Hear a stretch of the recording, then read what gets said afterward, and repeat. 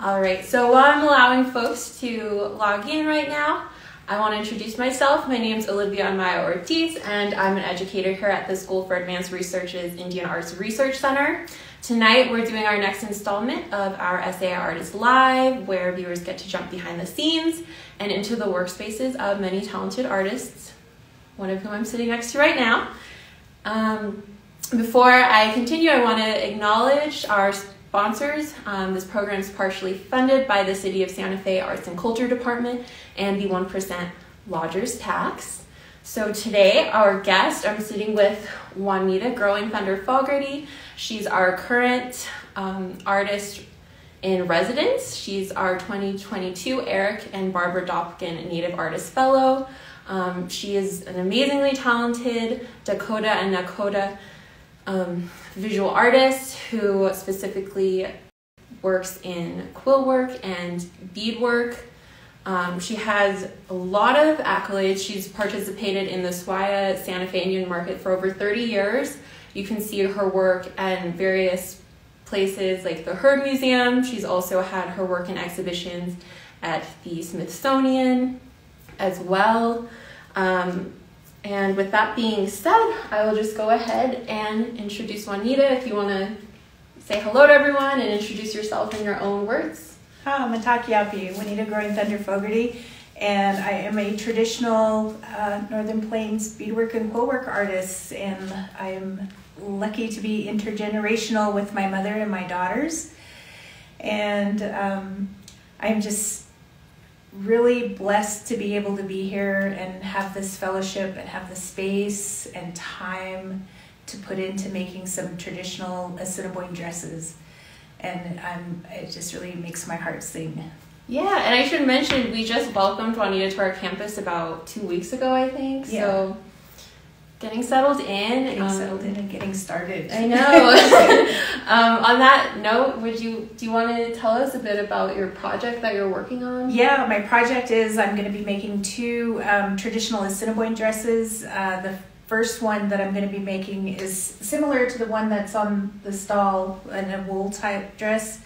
My mother has one and has made them, and I've always wanted to make them myself and not have the opportunity, and I have it now.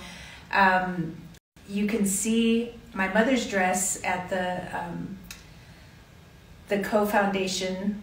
They have it in their collections, and so if you're interested, you can go there and see that, or I don't know if they have a website to view that on.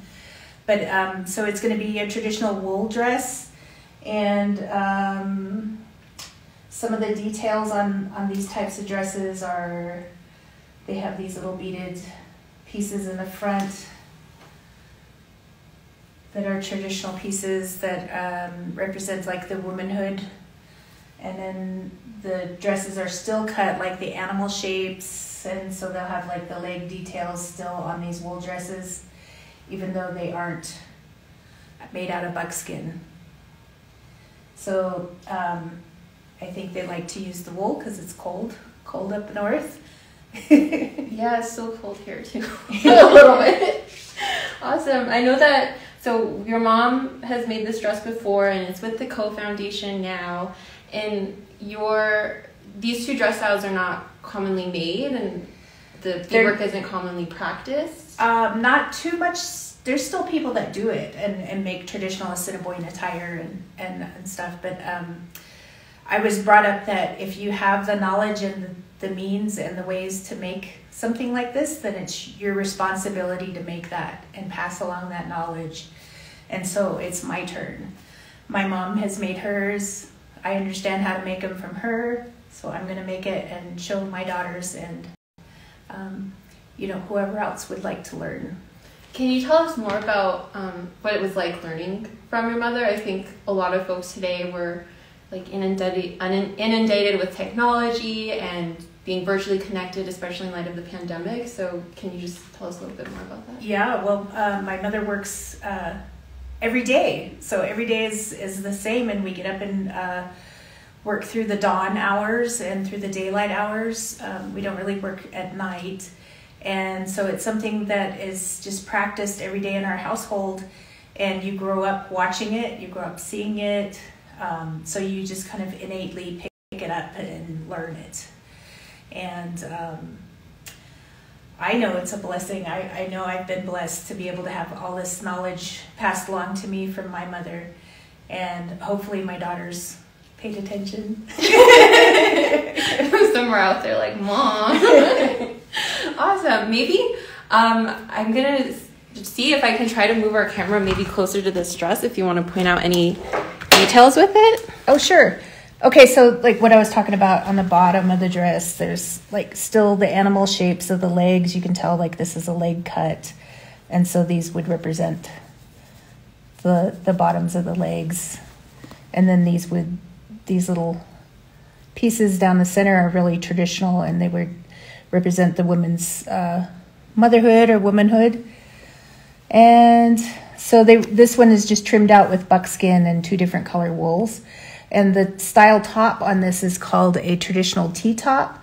And these are all done in size 20 and 22 beads. Very tiny. I don't know if you guys can see those. I should have a penny up there so you guys can see the difference. So these types of tops, we call them T-tops, or just like a nickname for a T-shirt top. So this is all beaded on moose hide, smoked brain tanned moose hide. And I was excited to use these little tiny beads with the brass, and I don't know if you can see the little ridges in them. Oh, yeah. But I got those, and they're supposed to be over 100 years old, and they were only used on the royalty's clothing, so they could identify royalty over in Europe by these beads. So my little girl's a royalty. I made her royal. Let's see. Awesome. I'm glad we could take a closer look. Let's see if I can get this to stay up now. Yeah, awesome. Cool. I'm glad that we have Instagram to do things like that. So for folks who don't know, you were one of 5 artists in the 2012 exhibition at the Denver Art Museum Grand Procession. Oh, yeah. And that's where your soft sculpture dolls were featured. I guess for folks who might not be familiar with this art form, could you just tell us a little bit more about, what drives you to make these pieces and what they represent? Okay, so these pieces, when my mother first started making them, they were dolls, and they started out as children's playthings. And when we started out, there's a handful of artists, and the other well-known artists that are in the Grand Procession also are Rhonda Holybear and Jamie Okuma. So as years went on, these dolls got more and more elaborate, and they're historically accurate. So when you look at these, this is the way that we dressed back in this time period. So this would be in the early 1900s, 1920s, 1930s, probably, early reservation period. So we always try to keep everything historically accurate and accurate to the time period and to the tribal style. We in my family try not to vary too much into other tribes unless we have direct connections like relatives or something, because we've done to honor my nephew, we did a Nimi Poo man, an Nez man, just because they're so beautiful, their regalia and everything. So, throughout the years, they've evolved into, we call them soft sculptures now, because they're freestanding. They have wire armatures inside of them. They've kind of moved beyond a toy now, and so they're fine art. Yeah. And when you're preparing to make a soft sculpture doll, for example, what kind of guides or references help you to ensure that things are as accurate as they could be? So when I start a doll, I'll just start out with the idea. That's all you have is the idea. So I'll do a rough sketch of, say, we just did a a Bodmer style doll for the Jocelyn Museum, which is going to have their opening next week, the 1st, 2nd, 3rd in Omaha, Nebraska. But so we had a quick idea of, we knew it was going to be Bodmer style, so it had to be 1830s. So we knew, all of us have been around and doing this so long that my daughters and my mother and myself all are on the same page. We all knew what we're looking for. We did a rough sketch, and so I'm the main bodybuilder of the armatures and stuff, so I started out and then built the size, so he's pretty tall. I think he's about 24 inches tall himself. And then we made all the patterns so that they were accurate for his sizing. So everything starts from scratch and just an idea, and we do all the pattern making and measurements and stuff just off of memory or photographs. Sometimes we'll see photographs, or if we have specifically in mind like a headdress or something like that, if we have something to reference off of like our own personal collection or whatever, then we'll use that also. Yeah, and that also, I think I've heard you talk before about ledger artwork being a valuable resource. Yeah, ledger artwork is really one of the main things that I used for a tool to teach myself how things were worn correctly, and how, because they were so accurate. Like if they were wearing a bow lance case in the picture, you knew exactly what the sizing was going to be compared to the body style and how it was worn on horseback or standing. And that was one of the tools that I used myself to learn about the correctness of wearing these things properly. Yeah, that's so interesting. I think another thing I find interesting is oftentimes some folks might think that traditional Native artwork is something that's relegated to the past and, isn't really practiced anymore. Obviously, you're practicing a traditional art form, but you're living in a contemporary time as well. So there's probably some differences that might arise, maybe in terms of how you are able to gather materials, or maybe how certain shapes end up being formed. I don't know. Could you speak a little bit to just that dynamic? Yeah. So I'm, with it being a modern world, I'm always on the lookout for materials and stuff. And so wherever I am, I'm constantly just thinking, okay, can I use that somehow? Doesn't matter if I'm in an antique store, a trading post, a bead store, a hobby store. I'm always thinking, like, what can I use that for? Can I repurpose that and make it fit my little smaller things, or if I can use it for something larger? Because I don't only do the soft sculpture pieces, I do everything traditionally Northern Plains, Dakota and Nakota, that we would do in our tribal styles. So cradle boards, dresses, dance outfits, horse regalia, anything that you could think of that our women traditionally did, I probably can do or I have done. Yeah, I think, okay, that's a good point too. So for folks, say, you have a ceremonial dress that you've created, it's very beautiful for one, and is probably meticulously crafted and has a lot of detail to it.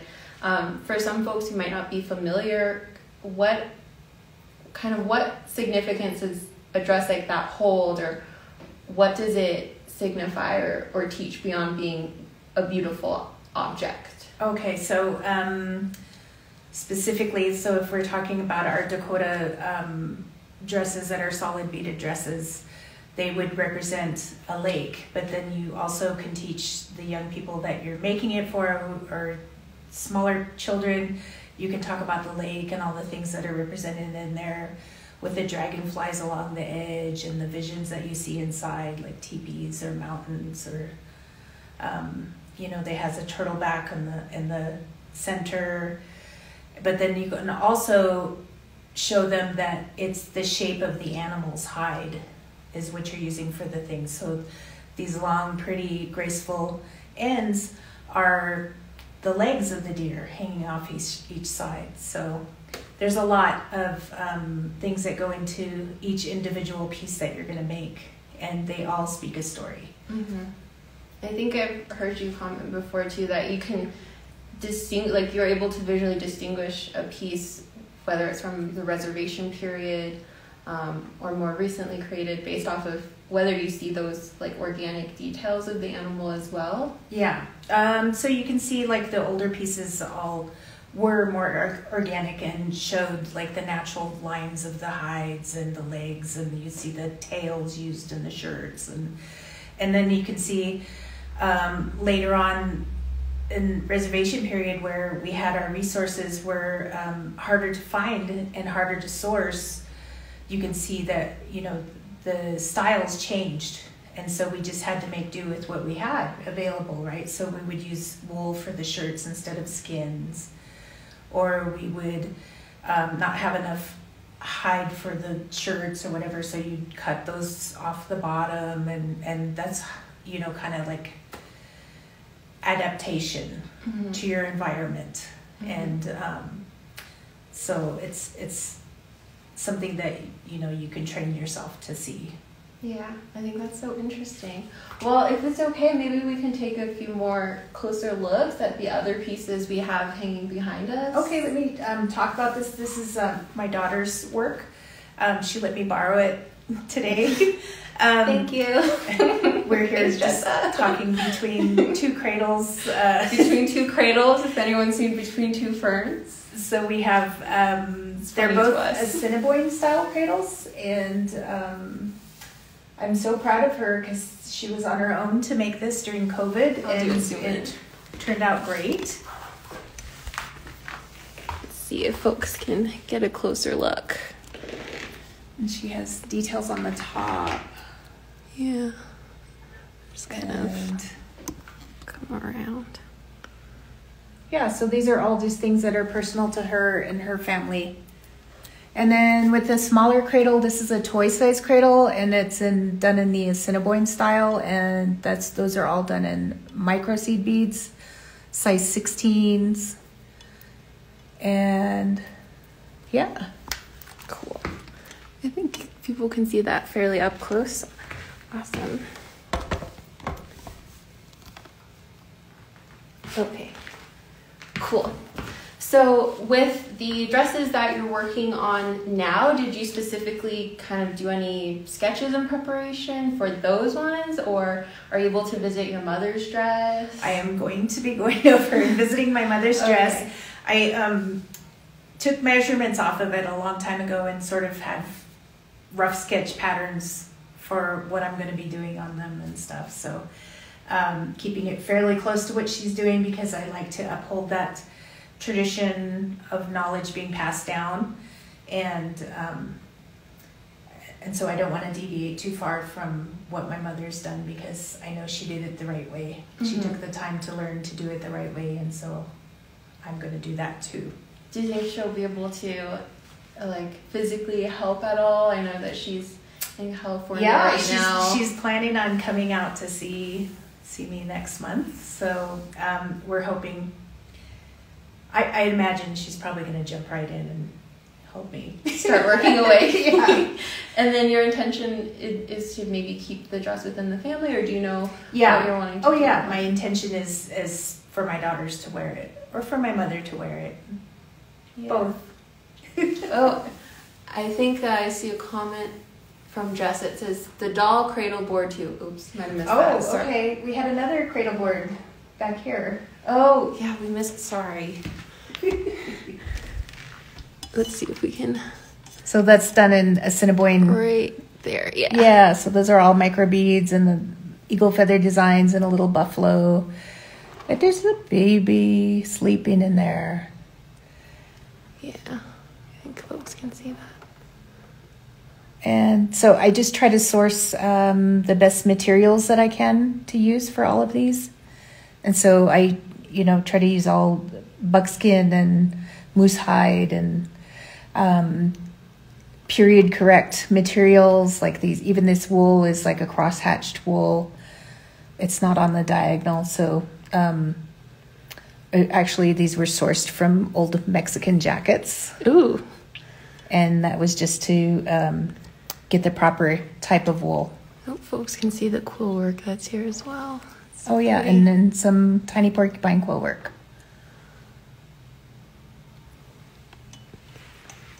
Cool. Thanks, Jessa.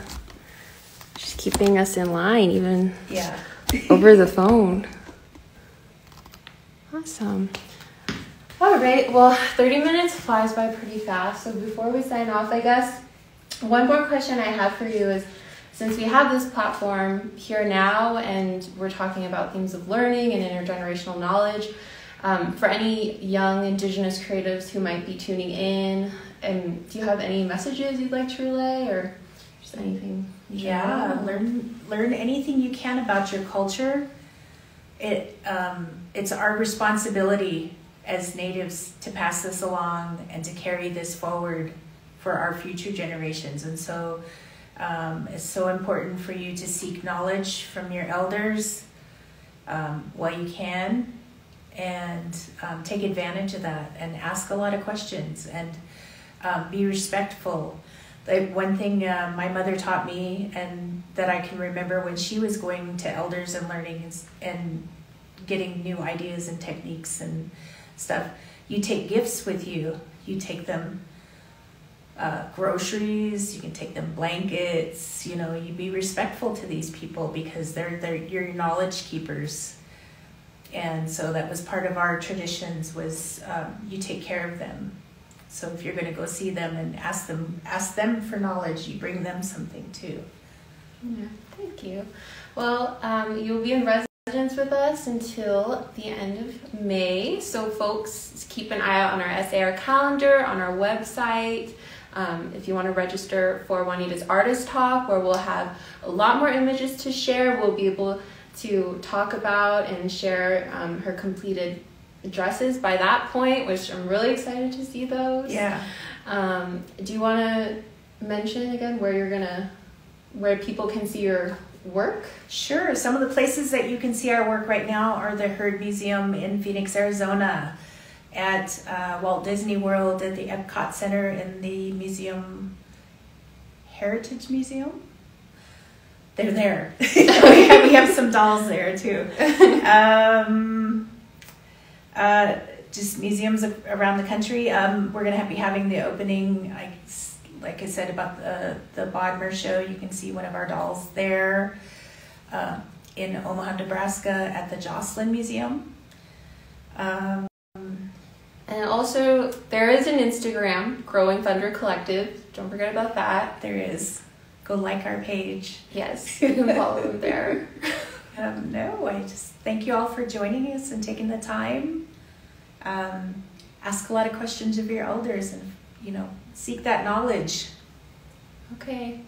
Oh, you can follow Growing Thunder Collective, someone said. Yep. Okay. And when this is posted, we'll make sure to tag that account as well. So thanks for sharing your time with us and showing us a little more of your works. Great. Okay. Thank you. Bye, folks.